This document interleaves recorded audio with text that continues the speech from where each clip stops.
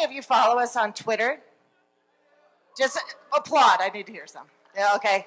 How many of you saw a tweet about one of our speakers having a penis tattoo on her ankle? For those of you that didn't, surprise. Our next speaker has a tattoo of a penis with wings on her ankle. If you would like to see it, feel free to hop on Twitter and go to Ignite Denver, because I believe Vanessa took a picture of it during one of our workshops. And she's fantastic. We were backstage, and she told me about all of you in the front row. Where's Megan? Hey, Megan, you're awesome. And supportive friends in general, that's great. You're going to get to hear more about her adventure here in a moment. She was backstage, and she was getting nervous. She goes, okay, I got to do mountain pose. And took her shoes off, and she just starts talking to me like this. I'm like, that's freaking awesome. She is a very unique soul, and she has a beautiful heart, and her name is Mariah. Please come out, Mariah. You got this.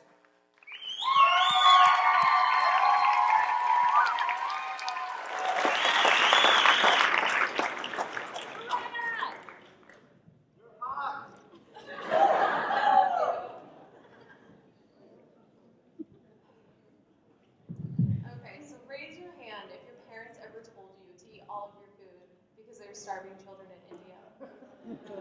So we don't tend to think of the severity of a comment like that because we live in America and we're not burdened with wondering where our next meal will come from.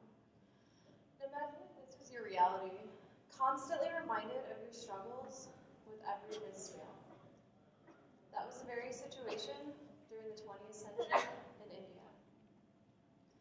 Now, in a desperate effort to combat drought-fueled famine, the Indian government decided to look to the apparent successes of the Green Revolution in Mexico to increase food yield through the use of genetically altered seeds and pesticides.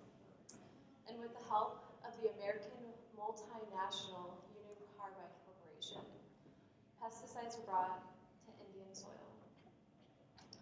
So, in 1969, began the construction of the Union Carbide pesticide plant.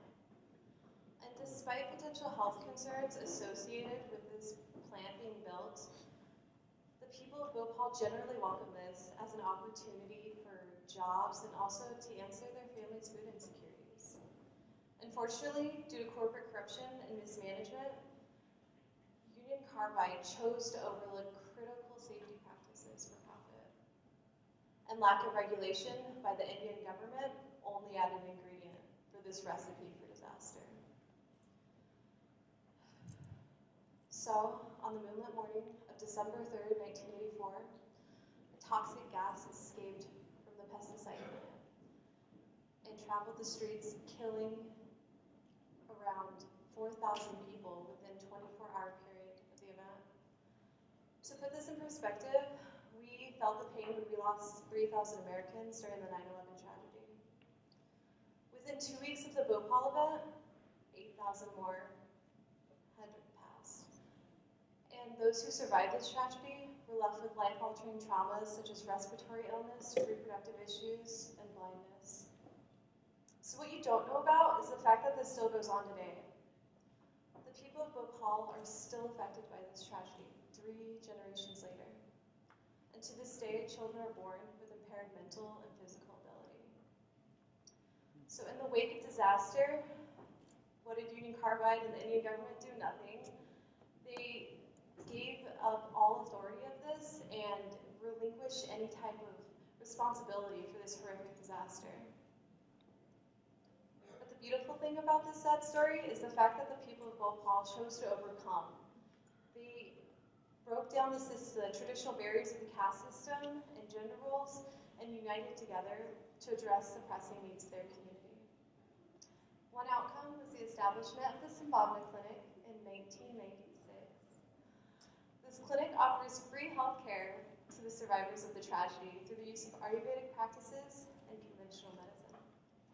So, January 2016, myself and the students from the Integrative Healthcare Program, which are right here supporting me tonight, and I love you guys so much, we'll be traveling to Bhopal, where we will be staying at the clinic, the Sambhavna Clinic, and we will be doing service-center projects for the clinic and the community. So not many students at Metro have this opportunity, with only 2% actually being able to participate in study abroad programs. So what makes this unique is the fact that we've really created this journey for ourselves.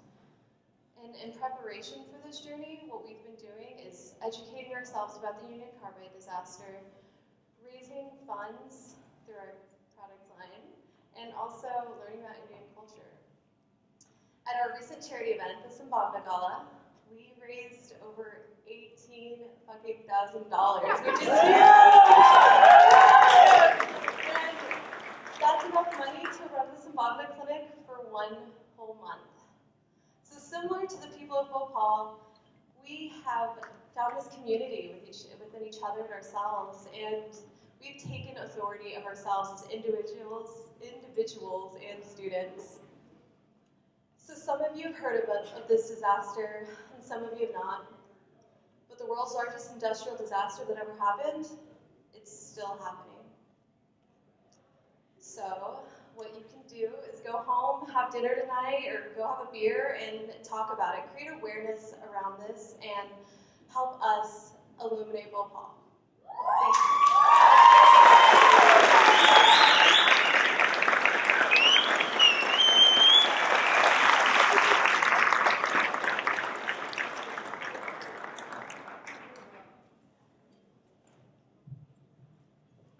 Seriously, penis butterfly on your ankle.